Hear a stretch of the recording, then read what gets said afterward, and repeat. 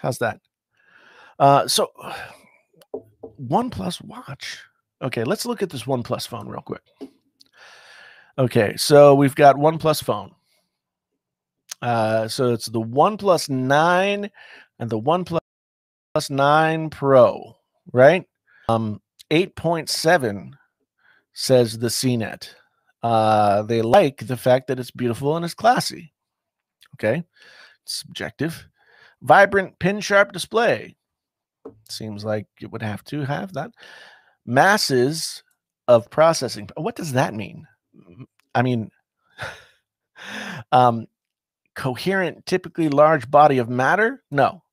I think they meant massive processing power.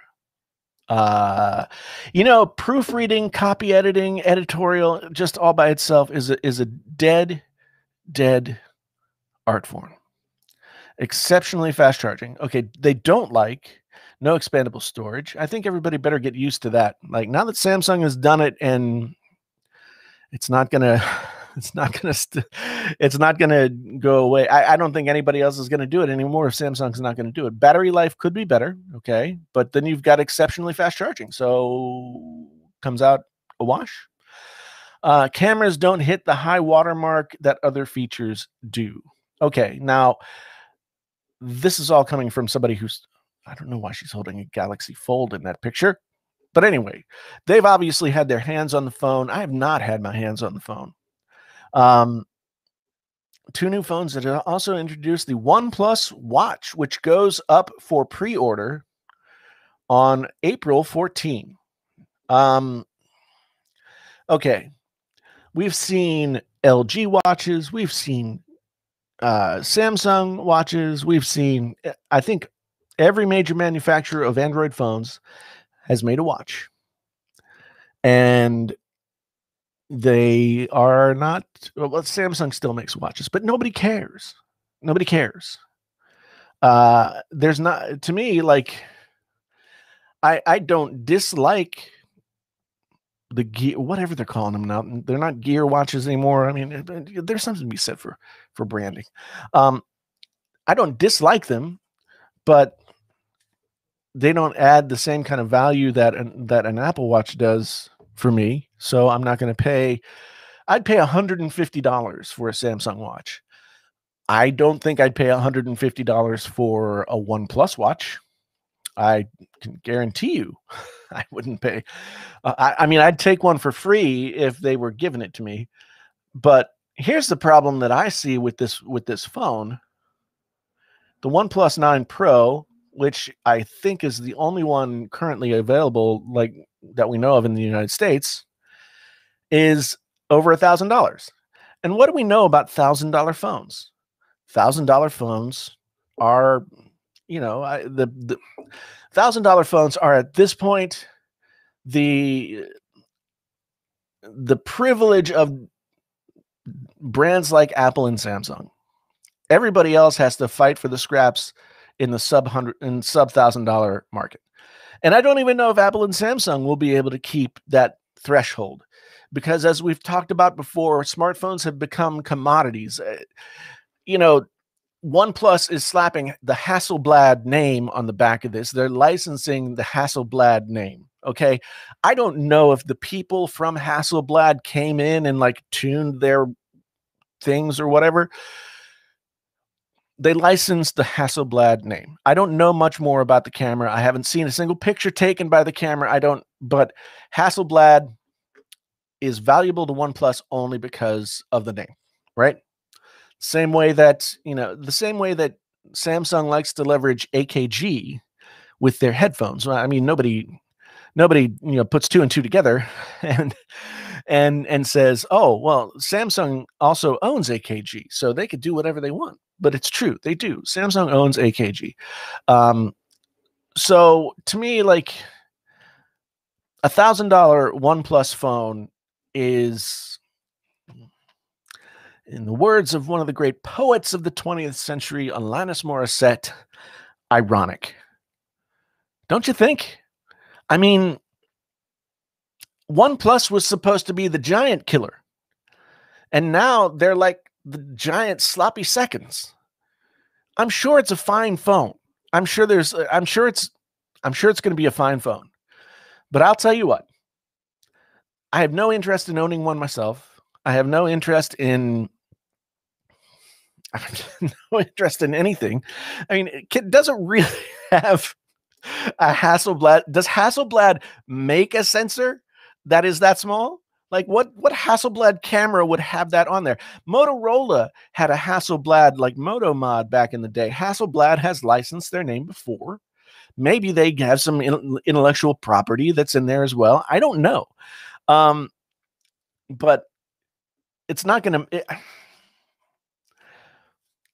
it's lipstick on a pig. Okay. It's lipstick on a pig until I see photos that compete with the Pixel, the iPhone, Samsung, until I see pixels out of a OnePlus camera that are as versatile, that are as, like spot on good, not 9 times out of 10 as those cameras can be, then I don't care what name you put on it.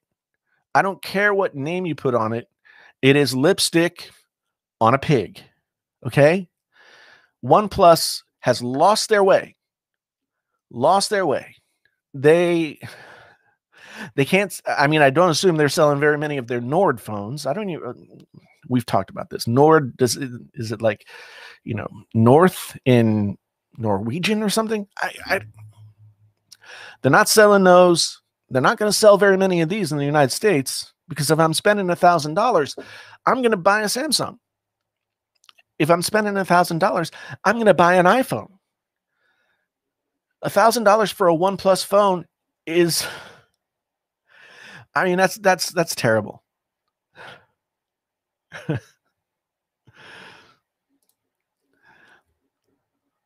Michael Pepper says, yeah, I'd love to sit down and talk about smartphone camera reviews with you sometime. If you'd be interested. Yeah, I'd love to. I mean, the thing is, and I think anybody who's watched the channel for a while knows that like, I'm not a big camera geek. There are people who do amazing jobs of covering smartphone cameras. Danny Winget, Michael, what's his name? Michael, yeah, that guy, Mr. Mobile. Yeah, that guy. There are people who do amazing coverage of smartphone cameras, and my litmus test for a smartphone camera is, can I like open the camera and coax a decent image out of it without having to take the picture 10 times. Okay. And so, I mean,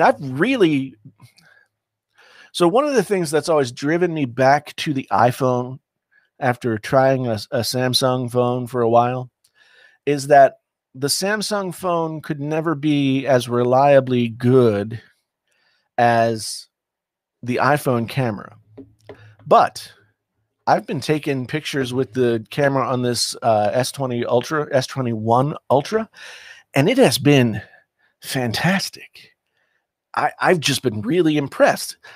Some of the smart features of it, where it like can tell what scenario you're taking a picture in, and then it like tries to help you out. That's actually been useful as opposed to annoying. It's been a really good camera. And so, yeah, I'd be interested in, like, now that I've taken a bunch of pictures with this, comparing some to the iPhone 12, 12 Pro, 12 Pro Max, whatever. So yeah, Michael, that might be a cool thing to do. If you buy an S21 Ultra on Amazon, it's cheaper than the OnePlus 9 Pro. Oh my. Wow. Now, Carl Pye is gone from OnePlus. I didn't follow the story enough to really know why, but the value proposition of OnePlus was 90% of the flagship phone for 50% of the price. Now, 90% of the flagship phone for 95% of the price is not a value proposition. There's no reason to buy a OnePlus phone in 2021 when it costs $1,000. especially when you know that you can take, if you're a Samsung person, you know you can take whatever Samsung phone you're using, whatever iPhone you might have be using or whatever, you can take it and you can trade in, and you can end up paying like 60% or less of what this is, right? 60% or less than what this OnePlus phone costs. And can you trade in a OnePlus phone for like 40-50% off? No, you cannot. No, you cannot. So OnePlus phones have to probably be worth like this. As soon as you turn this phone on and walk out of the store, this phone's worth $500. So why? Why? I mean, just this is like a fool in his money phone. This is a fool in his money phone. I'm sorry, but it's OnePlus impressed me when they were able to do so much for so little, but now they do so little for so much that I can't see it. I can't see it. I can't. No. And the watch, maybe.